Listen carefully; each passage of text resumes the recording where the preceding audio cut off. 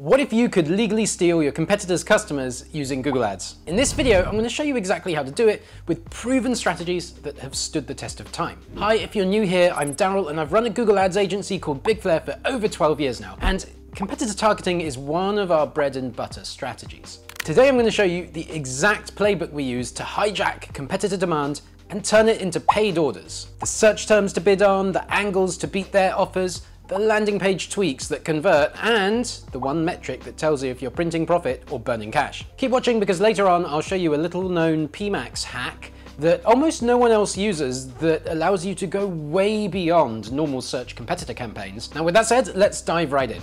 First up, you need to understand that people searching for your competitors are already warm. They know the products, they're actively searching for them online, and they're potentially ready to buy. That kind of audience is highly valuable, which is why so many brands compete for it by targeting competitor keywords and audiences. Now, if you're not running these campaigns yourself, your competitors most likely are, and they could be capturing traffic that should have been yours. So take this example. If you Google Monday, the project management platform, you'll see that another company, Lark Suite, has its ad right at the top of the search results. Their ad doesn't just say, hey, we're here too, it shows how Lark Suite recognized a common complaint about Monday.com, that it's too expensive, and use that insight in their ad by positioning themselves as the more affordable alternative. That's a perfect example of how competitor targeting can work. You show up when someone is searching for your rival, and you highlight why you are the better choice. Now, Google does allow you to bid on competitor brand names, but there are a couple of important rules to follow. First, you cannot use their brand name in your ad copy if it's a registered trademark. Technically, if it's not trademarks, you could include it, but I generally recommend avoiding it either way. Keeps you out of trouble and avoids creating bad blood with other brands. Second, you can't imply any sort of partnership or official connection with your competitor. For example, you couldn't say something like officialmonday.com partner if that's not true. You need to make it clear that you're an alternative and not pretending to be them. So yes, there are a couple of rules to respect there, but as long as you stay compliant, you can still tap into competitor traffic and make it work for you. All right, let's dive into the step-by-step process so you can start stealing your competitor sales right away. Now, the first step is to properly research your competitors. Now, you can skip this step and just go straight over to building competitor campaigns if you already know exactly which competitors you want to target, but I don't recommend doing that. Research shows you who's really advertising against you and how, and what you find out during the research phase could mean the difference between a highly profitable campaign and a money waster campaign. So let's start with the Auction Insights report in your Google Ads account. From the main view, go to Campaigns, then Insights and Reports, and then Auction Insights. Click on the date and choose a longer date range, like 90 days up till today. A longer range cuts out short-term volatility and gives you a clearer picture of the real market. Below the date, you can also switch between search ads and shopping ads. For most e-commerce brands, it's best to focus on shopping, so let's use that view. Here you can see the websites you're competing with in Google. Next, click on the impression share column to sort from biggest to smallest. Impression share shows how often your ads appeared compared to how often they could have appeared. The competitors with a smaller impression share to ours are our closest rivals, while the brands at the very top, like Home Depot in this example, are usually the market leader dominating the most auctions. Now look at overlap rate. This tells us how often another advertiser's ad appeared in the same auction as ours. For example, a 76% overlap with Wayfair means that in about 3 out of 4 auctions where our ad appeared, Wayfair's ad was also there, so we're competing head-to-head most of the time. Finally, let's check outranking share. This shows us how often our ad ranked above another advertiser's or showed when theirs didn't. For example, if our outranking share against Lowe's is 38%, it means our ad appeared above theirs, or in auctions that they totally missed, 38% of the time. Now, out of all these numbers, the one to pay the closest attention to is the impression share column. If your percentage is low, it means your ads aren't showing up as often as they could. So you may need to improve your product feed, work on your ad relevance, raise your bids, or adjust your budget to stay more competitive. Now, once you've checked who's showing up against us in Auction Insights, the next step is to see which competitor brands people are actually searching for. And for that, we'll use Keyword Planner. So from your main view in Google Ads, go over to Tools, Planning, and then go Keyword Planner. And once you're there, click on Discover New Keywords. Type in your main product or category keywords, and I'm going to type in garden furniture here and outdoor furniture, and then click Get Results. The tool will show us the average monthly searches for those terms and their close variants.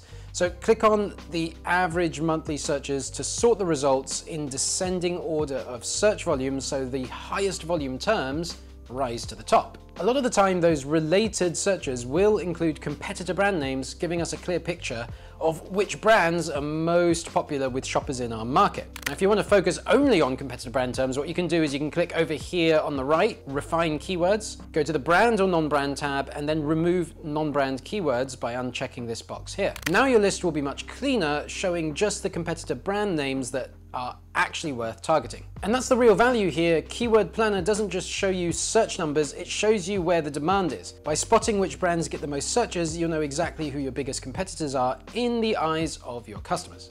Next, what you can do is go to Google Search and then simply type in the main keyword for your products and see who shows up in the top paid results. Anyone paying to appear for the same searches as you is a direct competitor in ads. So from there, on your competitor's ad, click on these three dots over here and then click on See More Ads. This is the Google Ads Transparency Center, and you'll be able to see all active ads that the competitor brand is running across all of Google's channels. You can also select a date range, specific Google platform, and ad format like image, text, or video. So this is going to show you their messaging, their offers, and how aggressively they're advertising. You can also spot patterns like which products they push the most, the design of their creatives, and whether they test different angles or just stick to one main message. All of this gives you insights which you can later use to position your own ads more effectively against them. Now let's double check the same competitor on Meta using the Facebook ad library. So go to facebook.com/ads/library and choose your country or region,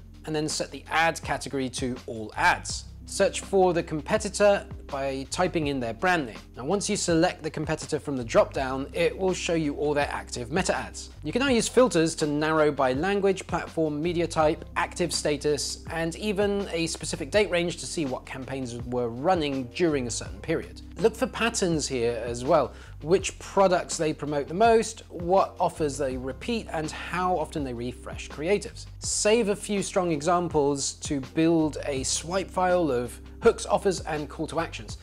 Remember, the tool won't show you budgets or targeting. It's only for studying messaging and creative direction. Use it as inspiration to highlight your own unique selling points and not for direct copying. Once you've studied your competitors' ads and offers, the next step is to put that knowledge into action by building your own dedicated search campaign to target competitor keywords.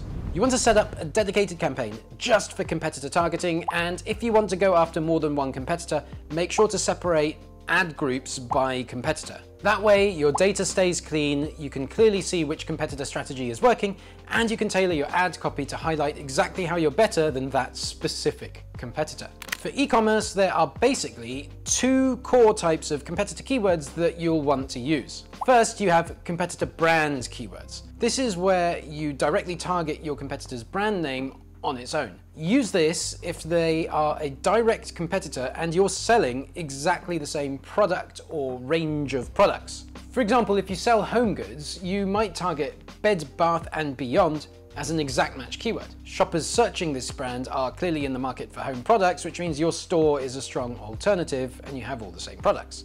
Secondly, you might need to go for a competitor brand plus product type keyword. This is when your competitor sells a wider range of products than you, or they sell slightly different products in some categories. So someone searching their brand might be looking for what you have, but they might actually be looking for one of the other products that you don't have. So in this case, pair their brand name with the specific product keyword. For example, let's say you only sell dining tables. Instead of targeting Bed, Bath & Beyond, you might target Bed, Bath & Beyond dining table. This way you're only paying for clicks from people who are in the market for what you actually have. To get the most out of this campaign, make sure you're filtering out the wrong traffic from the start. Add negative keywords right away from the beginning so you don't waste budget on irrelevant searches. And that way, every click you pay for has a much better chance of turning into a customer. When writing your ad copy, point out your advantages in relation to your competitors and show why your product stands out as the better choice by emphasizing your unique selling points. This is where all the research you did in Google Ads Transparency Center and the Facebook Ads library really starts to pay off, because if you notice that competitors don't offer free returns or have slow shipping or they have weak guarantees, now is the time to highlight how your brand solves those gaps. Take what they're missing and turn it into your strongest message, so customers immediately see why your product is the better choice. Remember the Monday example we showed earlier? Well, Lark Suite's ad showed up right at the top, but it wasn't just showing up. It was smartly using a known weakness of Monday, which is their high price, and positioning themselves as the cheaper alternative. And that's exactly how you should think about your competitor campaigns. Step in front of the customer at the right moment and use your competitors' gaps to make your brand the more obvious choice. And just a reminder that I don't usually recommend putting your competitor's brand name right into your ad copy, like Lark Suite have done here, even if their brand isn't a trademarked term.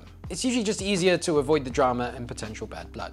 Now, once you win the click, the job isn't done yet. You need to welcome people on a landing page that feels like the next natural step after the ad.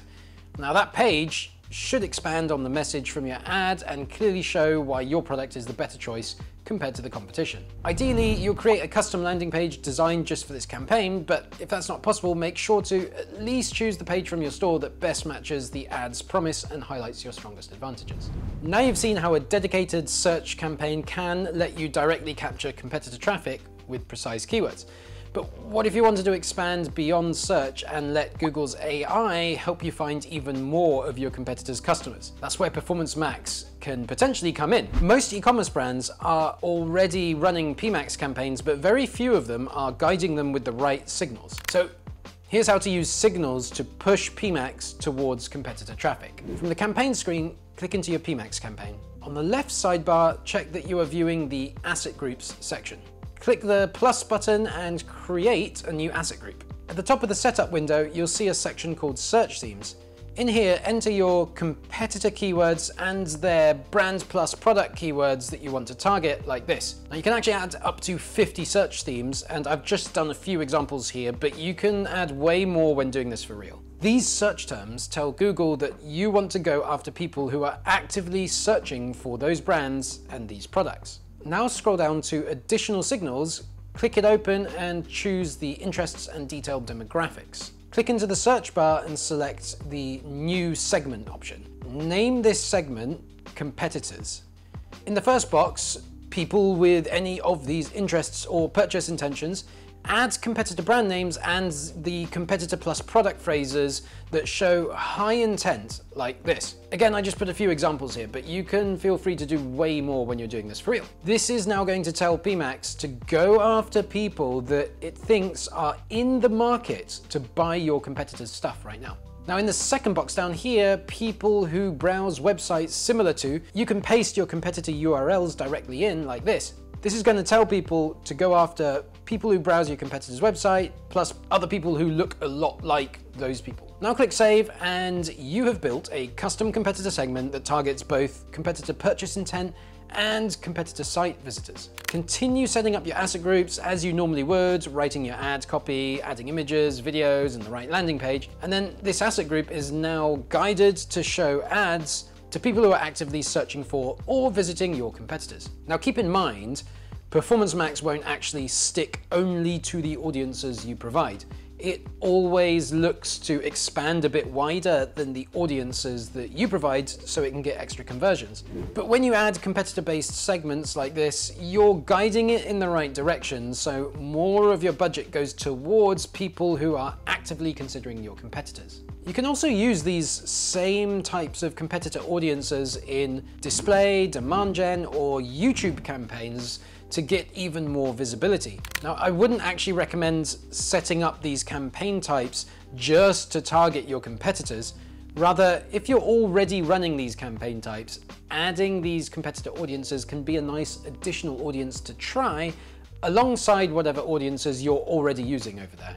In just a moment, I'm going to show you how to optimize the performance of your competitor campaigns. But first, let me quickly let you know that if you're stuck or struggling with Google Ads and you want to hire someone just to manage it all for you, then look no further than my Google Ads agency, bigflare.com. We're a boutique agency that's been in business for over 12 years. We've generated over $150 million in revenue for our clients, and we've had some great client results like the ones that you can see right here. If that sounds interesting to you, then hit the link in the description below this video to book a time to talk with me directly. We can start by doing a free, no obligation audit of your Google Ads account, where I'll show you exactly what needs to change and why. All right, with that said, let's go back to talking about optimizing your competitors' campaigns. Once you've launched your Search Competitors campaign, it's important to give it time to gather data and optimize its performance correctly as you go along. So here's how to do that step by step. Start with a controlled budget. Don't throw big money in on day one. Put in enough to collect meaningful data, but not so much that you risk wasting your entire budget. Think of this as a sort of testing phase. Track the right metrics at the right time. At the beginning, focus on simple numbers like click-through rate. Are people clicking on your ads? Conversion rate, are they actually buying anything? Cost per click, how much are you actually paying for each visitor? Now keep an eye on this one because high cost per clicks can quickly eat into your budget, while lower cost per clicks will give you a lot more room for testing and scale. After a while, once you start seeing steady traffic, then you can shift your main focus to return on ad spend, ROAS. How much revenue you are actually getting for every dollar spent. As you go along, keep cleaning the campaign with negative keywords. Regularly add negative keywords to block irrelevant searches and save your budget. If possible, update them daily. If not, a couple of times per week is fine. Test your ads. Run A/B tests with at least 2 versions of your ad. Change the USP, headline, and offer or angle. Over time, this kind of testing will show you which messages resonate most with customers and bring in the highest sales. Upgrade your landing page. Your landing page should feel like the natural next step after the ad. So make sure it matches the promise in the ad, includes the main product keywords, and explains your unique selling points. The clearer and easier the page is, the more likely people are to buy. Optimize your quality score. In competitor campaigns, you'll never reach a perfect quality score because you're bidding on someone else's brand terms. But you can still improve it. Getting a 5 or a 6 here is actually really good, so aim for that. The way to reach that is with a strong click-through rate, a smooth landing page, and as much ad relevance as possible. Even small improvements can lower your cost per click and make your campaign more profitable. And then last but not least, scale only after consistency. Once your ROAS is steady, then start scaling your budget slowly. A good rule is to raise it by no more than 20% at a time, about once per week. If you scale too fast, Google will push your campaign back into learning phase, which can hurt performance. So slow and steady increases are the safest way to grow while keeping your results profitable. All right, we covered a lot today, so if you need one thing to focus on next, it's this. Pick just one competitor, launch a focused test campaign with just one ad group targeting that one competitor. Now the volume here is not going to be huge, it's going to be quite small, and you do need to target more than one competitor overall, but at least you got the ball rolling and now you can start adding more competitors as you go along. And one thing that's really important with competitor campaigns is writing really top-notch ad copy. So I highly recommend you check out this video right up here. In it, I dive into ad copy strategy and show you exactly how to write ads that turn clicks into sales. Check it out. I think it'll be really helpful for you, and I'll hope to see you on the next one. Cheers.